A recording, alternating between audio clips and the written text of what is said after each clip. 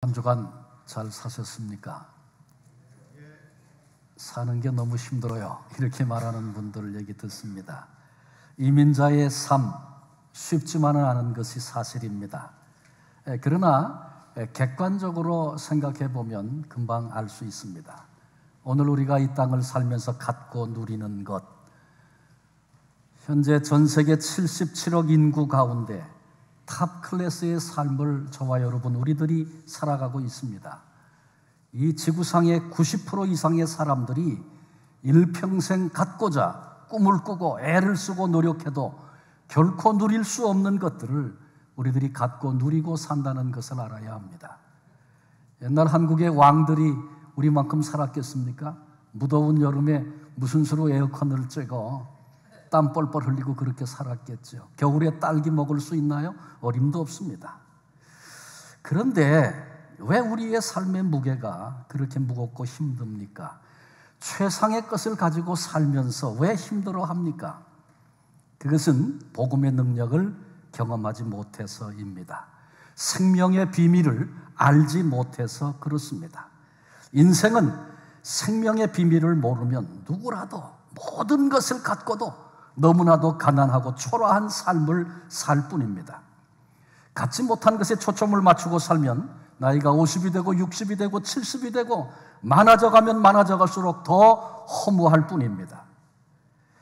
인류대를 최고의 성적으로 졸업한 젊은이가 있었습니다. 모교에서 연구도 하고 교수도 하고 기회를 줬습니다. 그런데 그걸 거절했습니다. 그리고 당시 최고의 기업에 시험을 봤습니다. 최종 합격자 명단이 왔는데 거기 자기 이름이 없습니다. 수치심이 생겼습니다. 많은 수면제를 먹고 자기 생명을 스스로 끊었습니다. 그런데 그 다음날 메시지가 왔습니다. 당신이 수석으로 합격했는데 일반 합격자와 분리하는 과정에서 전산 처리에 문제가 있었습니다. 통보가 늦어서 미안합니다. 그러나 이미 때는 늦어버렸습니다. 이 소식을 이제 알게 된 회사 인사 책임자가 안타까움을 금할 수 없다고 말했습니다. 그 회사의 총수가 이런 말을 했습니다. 젊은이가 죽은 건 너무나 애석합니다. 그러나 우리 회사로서는 무척 다행한 일이라고 생각합니다. 이 정도 일에 좌절하고 절망하는 사람이라면 회사 경영 일선에서 중요한 일을 책임졌을 때 어려움이 찾아오면 어떤 일이 벌어지겠는가 생각하면 그런 마음이 듭니다. 여러분, 인류대 최고의 성적으로 졸업을 하고 대기업의 수석으로 합격을 하고 여러분 이 정도면 모든 가능성을 다 가진 사람 아닙니까? 그런데 그는 그의 삶을 누리지 못했습니다. 왜요? 생명의 비밀을 알지 못해서 자신의 존재됨을 몰라서 이런 비극이 생긴 것입니다. 그러나 우리 인생 속에 참된 생명이 자리를 잡고 자라고 그 생명을 누리기 시작하면 혹 실패해도 고난이 와도 역경이 와도 어떤 반대에 부딪혀도 생명의 아름다움을 반드시 드러내며 살도록 되어 있습니다. 기독교를 생명의 종교라고 말합니다. 우린 스스로 질문해야 합니다. 내가 예수 믿은 지 얼마나 됐나? 나는 생명의 역사를 경험하고 누리고 있는가? 질문해 봐야 합니다. 예수 믿은 경력은 많고 세월은 길어도 생명을 체험하지 못하고 누리지 못한 채 단지 교회 출입에만 익숙해진 종교인이 되는 것은 아닌가 점검해 보아야 합니다. 오늘 이 아침 생명의 비밀, 복음의 능력 함께 살피며 은혜를 나누려고 합니다. 두 가지 생각할 텐데 첫째로 인간의 존재됨, 우리는 어떤 존재인가 한번 살피려고 합니다. 아이는 출생하면 대부분 부모의 사랑을 받게 됩니다. 엄마 아빠가 안아주고 흔들어주고 무조건적인 사랑 속에서 아이가 자라고 성장하기 시작합니다. 여러분, 그러나 아무리 부모가 아이를 사랑해줘도 그 아이가 원하는 만큼 받고 싶어하는 만큼의 사랑과 만족한 사랑과 충분한 사랑을 받지 못합니다. 누구라도 그렇습니다. 아기가 기저귀 갈아달라고 울면 순간 달려와서 갈아줍니까? 야, 조금만 기다려라, 조금만 기다려라. 급한 일 있으면 그러죠. 24시간 그 아이가 원할 때마다 순간순간 그렇게 아무리 사랑해도 그렇게 해줄 수 있는 이 땅의 부모는 한 사람도 없습니다. 하진이가 돌이 조금 지나서 하진이와 우리 며느리가 휴직했던 직장에 다시 나가기 시작했어요. 그래서 어떻게 할 수가 없으니까 하진이를 데이홈에 보내기 시작했습니다. 그런데 데이홈에 가면서 그 아이가 무척 건강한 아이인데 3주 정도를 앓더라고요. 그냥 울상이고 콧물을 흘리고 코가 헐어서 밥을 먹지 않고 어쩔 줄 몰라 하고 벌써 인생이 얼마나 힘든지 경험하기 시작하는 겁니다. 어린아이는 엄마가 나를 돌보는 일 외에 다른 일이 많이 있다. 아빠가 항상 나 하고 있을 수는 없다. 이런 거 이해하지 못합니다. 모든 아이들은 원하는 만큼 사랑을 받지 못하고 살 수밖에 없는 것이 이 땅에서의 삶입니다. 그런데 원하는 사랑을 받지 못할 때 아이가 이렇게 느낍니다. 나는 사랑받을 만한 가치가 없기 때문에 사랑받지 못한다. 아주 철학적인 고민을 애들이 합니다. 이때 이런 마음이 들면 존재의 수치감을 느끼는 거예요. 그리고 존재의 거절감. 이 거절감이라는 것은 임신을 원하지 않았는데 아이가 생겼어요. 그때 엄마 아빠가 하는 얘기에 속에 형체가 없어도 다 알아듣습니다. 아들을 낳고 싶었는데 또 딸이야. 제발 이번엔 딸이었으면 좋겠는데 또 아들이네. 뭐 이러는 얘기. 이런 것은 거절감으로, 말할 수 없는 거절감으로 아이 속에 그런 게 심겨져요. 그래서 이런 존재의 수치감과 존재의 거절감은 두려움으로 아이 속에 자리를 잡습니다. 그리고 그건 평생 갑니다.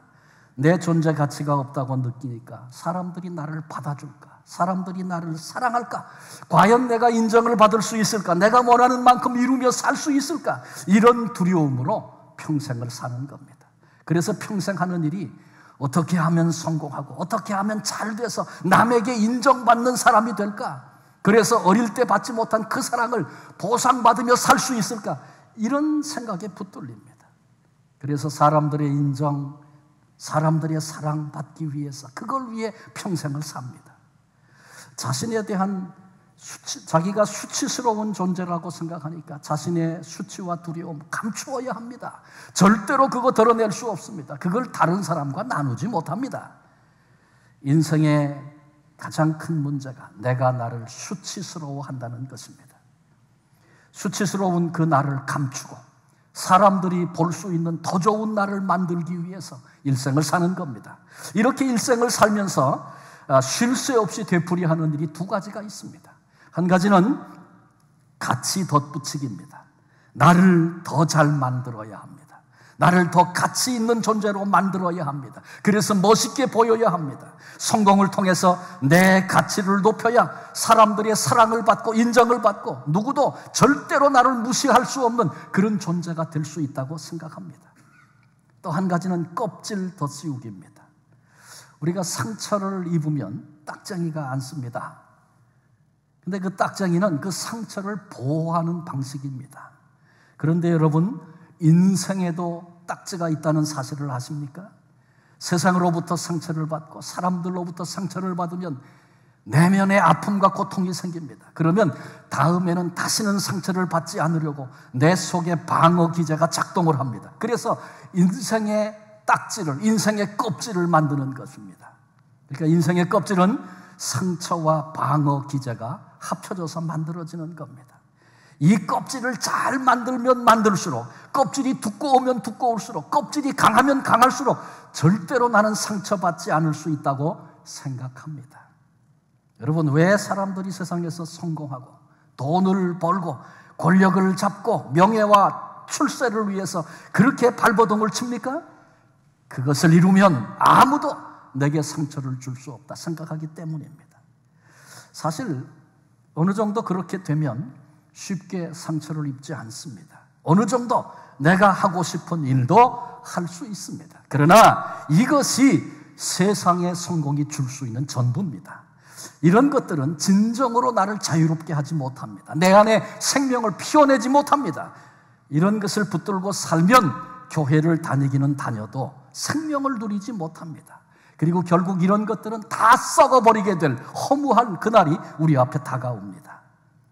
일생을 거짓된 모습에 속아서 사는 것은 스스로 자기 영혼을 죽이는 일입니다. 육체의 껍질로는 결코 만족이 없다는 것을 우리들이 알아야 합니다. 이 세상에는 두 종류의 삶이 있습니다. 한 가지는 하나님이 창조하신다, 하나님의 창조를 믿는 삶입니다. 그래서 하나님이 나도 창조하셨고 지금도 나를 만들어 가시고 미래에 아름답게 하나님이 완성하실 것이다. 하나님을 신뢰하게 되면 그 안에서 안식과 평안을 누립니다. 그런가 하면 자기가 자기를 창조한다는 것, 그렇게 믿고 사는 삶이 있습니다. 그래서 늘 내가 나를 잘 창조할 수 있을까? 지금은 괜찮은데 내일도 괜찮을 수 있을까? 혹 실패하는 것은 아닌가? 수없는 불안과 염려가 그의 마음을 붙잡습니다. 전자의 사람은 하나님을 신뢰하고 섬기지만 후자의 사람은 반드시 물질을 섬기게 돼 있습니다. 무엇을 먹을까? 무엇을 입을까? 무엇을 마실까? 이것을 위해서 어떻게 하면 쌓아놓을 수 있겠는가 고민하며 삽니다. 나는 사랑받지 못한다. 나는 무가치한 존재다. 이 왜곡된 자기 정체성이 두려움으로 발전하고 이 두려움은 인생의 질병이 됩니다. 그리고 마침내 물질의 노예로 전락하게 만듭니다. 여러분, 이것이 어린 시절부터 원하는 만큼의 만족할 만한 사랑을 받지 못하고 클 수밖에 없는 모든 인생이 안고 있는 문제입니다.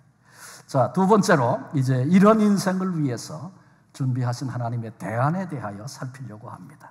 한마디로 얘기하면 아버지의 사랑입니다.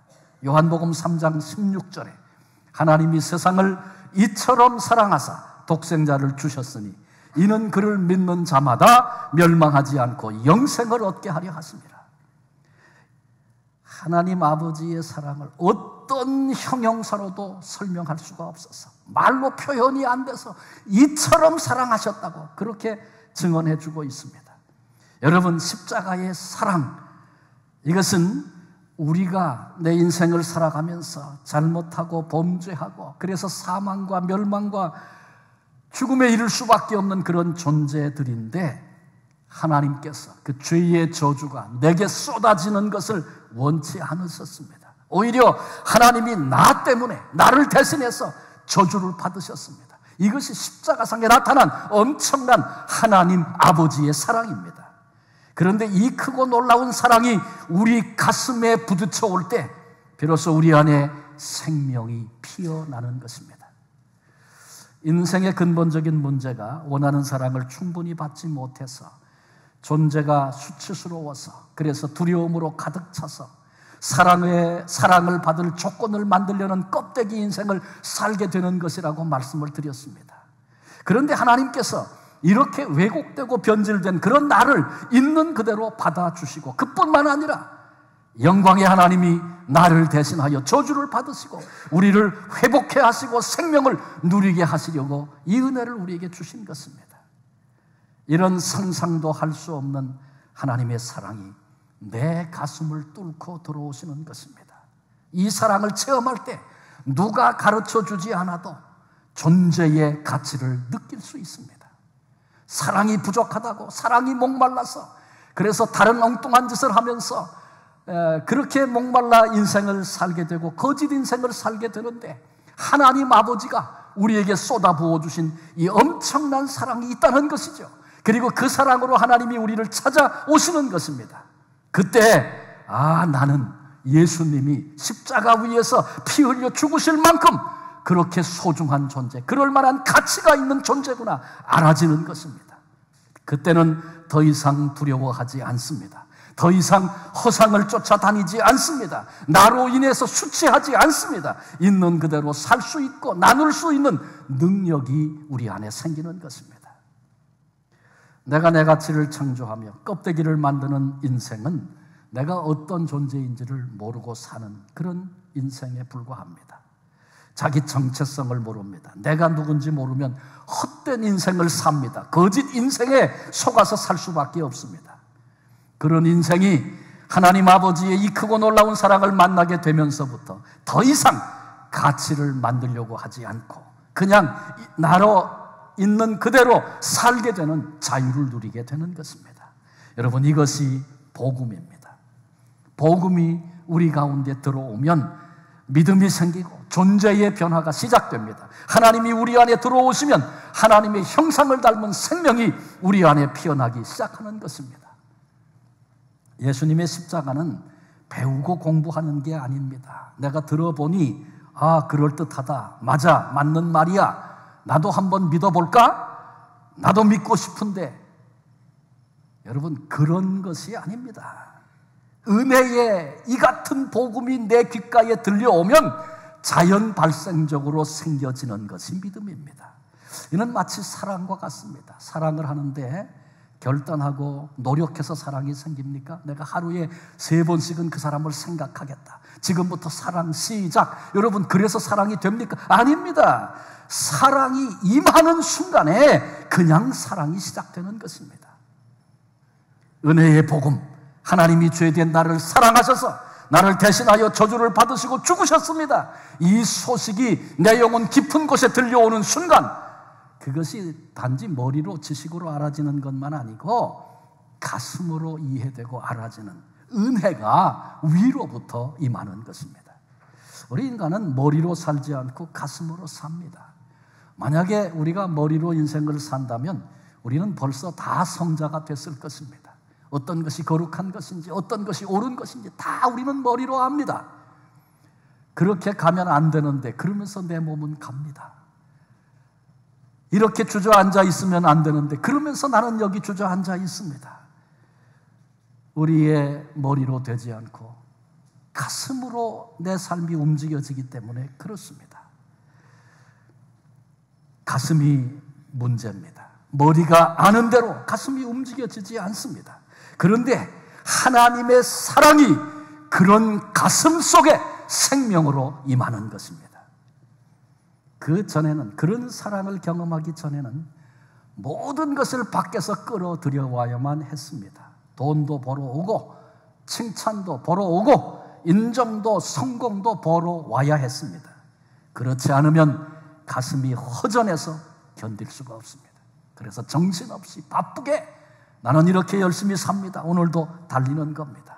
그런데 이제는 하나님의 사랑이 우리 가슴에 임하고 나면 내 속에 이상한 것이 생깁니다.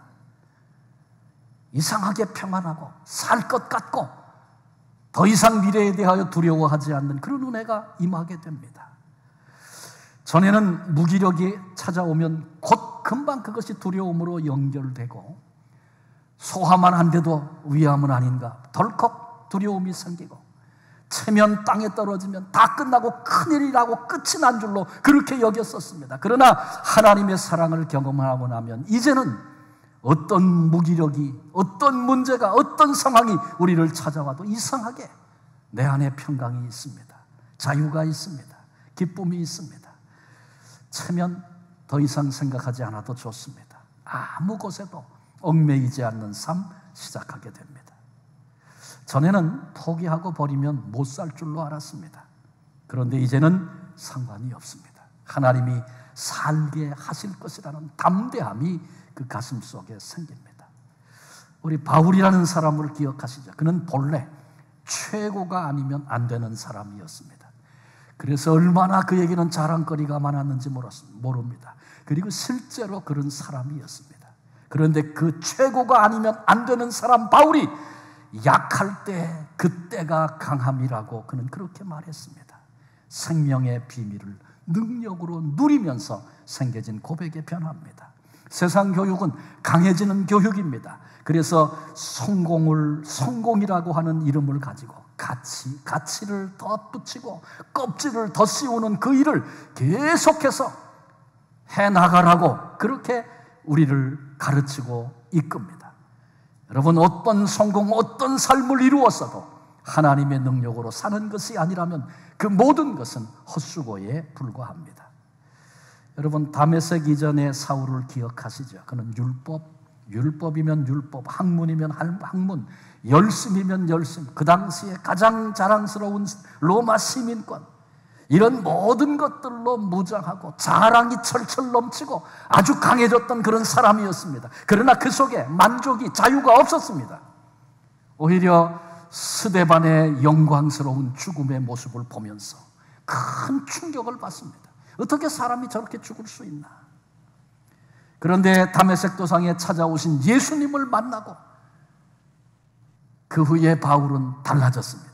대신 나를 대신하여 저주받으신 예수 그리스도의 사랑이 가슴을 꿰뚫고 들어오시는 그 은혜를 경험하고 나서, 복음을 만나고 나서 껍데기를 다 버렸습니다. 자랑하던 것 다 버렸습니다. 비로소 자기로 살기 시작한 것입니다. 약함도 더 이상 수치일 수 없는 참된 자유가 그 가슴 속에 밀려왔습니다. 그런 그때 나는 모든 자랑을 다 버립니다. 오늘까지 그거 붙잡고 자랑하고 그거 아니면 안 되는 줄로 알았는데 그런 건 다 분토에 불과합니다. 내게 자랑은 예수 그리스도의 십자가 외에는 없습니다. 나의 평생 자랑은 주의 십자가로다. 생명이 자라나서 열매를 맺히면서 거룩한 영향을 끼치고 전혀 다른 삶을 사는 바울의 모습 속에서 복음의 능력을 체험한 자의 삶을 보게 됩니다. 마태복음 25장에 보면 예수님께서 영광으로, 인자가 영광으로 임할 때에 이렇게 말씀하시므로 주님이 다시 오시는 재림의 때 되어질 일을 말씀해 주셨습니다. 염소와 양을 목자가 나누는 것처럼 오른편과 왼편에 염소와 양을 두겠다, 그렇게 주님이 말씀하셨습니다. 그리고 오른편에 있는 양들에게 그렇게 말씀하시죠. 이제 내 아버지의 영광에 참여하게 될 것이다. 너희는 내가 목마를 때 마실 것을 줬고, 내가 헐벗었을 때 입을 것을 주었고, 옥에 갇혔을 때, 병들었을 때 돌아보았다, 그렇게 말씀을 하셨어요. 그랬더니 이 오른편에 있었던 양이라고 칭함을 받던 사람들이 이렇게 얘기를 했습니다. 아니, 언제 우리가 그런 일을 했습니까? 여러분이 양의 오른편 무리에 있는 사람들이 기억력이 아주 나쁜 사람들입니까? 그렇지 않습니다. 단지 자기로서 존재하며 살았기 때문에 내가 언제 그런 일을 했는지도 모르는 것입니다. 반면에 왼편에 있었던 염소로 지칭됐던 무리들에게 나를 떠나서 더 이상 아버지의 영광이 없는 곳으로 그들을 내어 쫓으시는 말씀을 하셨습니다. 그랬더니 그 사람들이 뭐라 그랬어요? 내가 주의 이름으로 이런 일도 하고 이런 일도 하고 이런 일도 했는데 왜 나를 모른다고 하십니까? 그렇게 말했습니다. 여러분, 이 사람들은 기억력이 좋아서 자기가 뭘 하고 살았는지 다 일일이 기억하고 있는 것입니까? 아닙니다. 그들은 껍데기를 만드는 일, 자기를 무장하고 견고하게 만드는 일, 그래서 그것을 자랑하며 살아갔던 사람, 그것을 붙들고 살았던 삶이기 때문에 하나하나 일일이 기억하고 있습니다. 왜? 그거 위에 내가 얼마나 수고했는데, 그건 내 큰 자랑인데, 그러니 그 얘기하고 있는 것입니다. 조금 이 얘기 돕기 위해서 이런 얘기를 한번 해볼게요. 애기 엄마가 애기를 키우면서, 다 여기 어머니들 다 계시잖아요. 애기 기저귀 몇 번이나 갈아주셨는지 혹아십니까? 그걸 무슨 수로 알아요? 애기 키우면서 빨래를 몇 번이나 해주셨습니까? 그건 무슨 수로 알아요? 단지 사랑으로 내 존재가 그런 존재니까 그렇게 산 것뿐입니다. 그러니까 그거 다 했지만 기억하지 못하는 겁니다. 그런데 반대로 그것이 자기 자랑이고 그것이 내 상처를 지켜낼 수 있는 나를 무장하는 것이라면, 내가 임마 너 기저귀 13,760번을 갈아줬어, 너 알아? 이렇게 되는 거죠. 내가 너 빨래 34,000번을 해줬단다, 이렇게 얘기합니다. 왜? 그게 자기 자랑이고 그것으로 나를 유지하고 살아왔으니까 하나하나 일일이 기억되는 거죠. 여러분, 바울의 이야기를 들으면서 나는 다메섹 이전에 그런 것들로 무장하고 그래서 그게 자랑이고 그걸 위해서 오늘을 살아가는 그런 삶을 살고 있는가? 다메섹 이후에 예수 그리스도의 사랑이 가슴을 찾아온 그 이후에 그냥 나로서 그 사랑을 받는 자로서 옛날 그런 자랑, 그건 정말 부끄러운 일이었구나. 비로소 알아지고 그런 존재로 살아가는, 그래서 거룩한 영향이 끼쳐지고 하나님이 기뻐하셨던 그런 삶을 살고 있는가? 일일이 다 기억하면서 내가 이렇게 살았는데 염소로 살고 있는가? 내가 언제 그런 일을 했어요? 그게 내 존재이기 때문에 그냥 그 사랑의 마음으로 그렇게 살아왔던 그런 삶인가? 우리가 우리의 모습을 돌아다 봐야 합니다. 하나님의 사랑, 복음의 능력이 불필요한 사람은 아무도 없습니다. 그래서 본문은 우리에게 그렇게 말하죠. 하나님의 이 복음은 모든 믿는 자에게 구원을 주시는 하나님의 능력이 됩니다. 먼저는 유대인에게요, 그리고 헬라인에게로다. 유대인이나 헬라인이나 모두가 다 이 구원의 복음, 구원의 능력이 필요한 것입니다. 문명인이나 야망인이나 상관이 없습니다. 나이 많은 사람이나 연소한 자나 모두에게 이 복음의 능력이 필요합니다. 어떤 철학을 가졌던, 어떤 삶의 방식으로 오늘을 살던 복음의 능력 없이도 가치 있는 인생을 살아내고 영광의 주님 앞에 설 수 있는 자가 한 사람도 없습니다. 복음의 능력이 우리 가슴에 임하면 하나님의 형상을 피워내는 존귀한 자가 될 것이고, 환경을 뛰어넘어 변화되고 열매 맺고 향기로운 복된 자로 오늘을 살게 되는 것입니다. 그렇습니다. 상처투성이요, 절망적인, 누가 봐도 절망적인 그런 존재라도 복음의 능력을 경험하면 존귀한 자로 일어서게 됩니다. 반면에 모든 가능성을 갖고 자랑거리가 수없이 많은 그런 사람이어도 복음의 능력을 경험하지 못하면 일생 동안 가지 덧붙이기, 껍데기 씌우기, 일생을 속아서 그렇게 삽니다. 험으로 가득 찬 인생, 썩어질 날 앞에 탄식하고야 말 것입니다. 가치 덧붙이기, 껍데기 덧씌우기 했던 그 모든 일들 일일이 낱낱이 기억하면서 내가 이 일도 했고 내가 저 일도 했는데 절규하는 순간이 우리 앞에 올 것입니다. 오늘 이 시간 우리 주님께서 말씀으로 우리를 찾아오십니다. 나를 대신하여 저주받으시고 십자가에 죽으신 그 큰 사랑으로 우리를 찾아오십니다. 거절하지 맙시다. 따지려고 하지 맙시다. 이런저런 논리로 말하지 맙시다. 우리의 마음을 있는 그대로 온전히 우리 주님께 드리십시다. 그 사랑이 우리의 가슴을 꿰뚫고 임하시도록 주님의 그 십자가의 사랑만 바라보십시다. 이미 나에게 임하신 그 크신 사랑을 확인하는 이 시간이 되시기를 바랍니다. 생명으로, 사랑으로, 십자가로 임하신 복음의 능력을 체험하고 하나님의 형상을 피워내며 살아가는 복된 성도들이 되시기를 바랍니다. 수치감과 거절감에 붙잡혀서 두려워하며 일생을 같이 덧붙이기, 껍질을 덧씌우기, 헛된 인생 더 이상 살아서는 안 됩니다.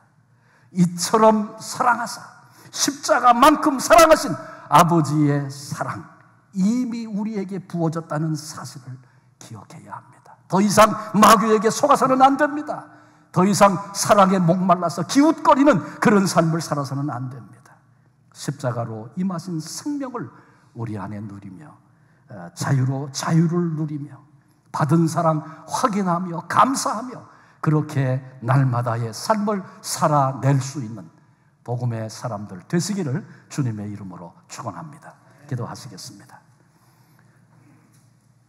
하나님, 이 땅을 살아가는 모든 인생은 어린 시절에 원하는 만큼의 사랑을 누구라도 다 받을 수 없어서, 그래서 우리 속에 존재에 대한 두려움이 생기고 내가 내 인생을 잘 살아낼 수 있을까 늘 염려하면서 성공이라고 하는 껍데기에 속아서 내 가치를 올리고 더 이상 상처받지 않으려고 다양한 것으로 강하게 무장하며 그렇게 인생을 살아가는 우리들의 모습을 불쌍히 여기시고 독생자 예수 그리스도 보내주시고 사랑받지 못하고 고통과 상처 아무리 많이 있어도 가장 큰 사랑으로 우리 가슴에 임하셔서 모든 상처를 치유하시고 나의 존재가 주님이 십자가에 죽으셔야 할 만큼 그렇게 귀한 존재요, 하나님의 하나님 아버지의 그 큰 사랑을 받는 존재임을 가르쳐 주시고 그 사랑으로 우리 가운데 임하신 주님을 찬송합니다. 하나님, 우리 마음이 허전한 이유가 무엇입니까? 인생을 살면서 힘들고 어렵고 무거운 짐으로 느껴지는 것들 과연 무엇 때문입니까? 이제 우리의 눈이 열려지게 하시고 더 이상 가치를 만들려는 그런 삶, 껍데기를 강하게 만들려는 그런 삶 내려놓게 하시고 자랑거리, 이제는 그것이 내게도 분토와 같습니다. 예수 그리스도의 십자가, 상한 내 가슴을 사랑으로 온전히 덮어주신 그 은총 가슴으로 누리면서, 그래서 자유하고 하나님의 형상이 우리 속에 꽃처럼 피어나는, 어떤 환경, 어떤 자리에 있어도 그래서 거기서 영향을 끼치고 보람된 인생을, 가치 있는 인생을 살아낼 수 있는 이 복음의 능력을 경험한 한 사람 한 사람 다 되게 해 주옵소서. 이 은혜를 받고도 이 은혜의 가치를 알지 못하고 때로는 업신여기고 그까짓 것 그렇게 생각하며 살았던 무지가 우리 가운데 있지는 않았습니까? 주여, 다시 우리의 눈을 열어주셔서 이 가장 큰 이해될 수 없는 엄청난 하나님의 아버지의 그 사랑 앞에 온전히 마음을 열고 그 사랑을 이제는 내 것으로 받아 누리며 살 수 있는 그 은혜와 그 감격에 대한 이제 더 이상 목마름이 없는 그런 삶을 우리 모두로 살아내게 해 주옵소서. 우리에게 이 은혜 부어 주시려고 십자가에서 피 흘려 죽으신 예수 그리스도의 이름으로 감사하며 기도하옵나이다. 아멘.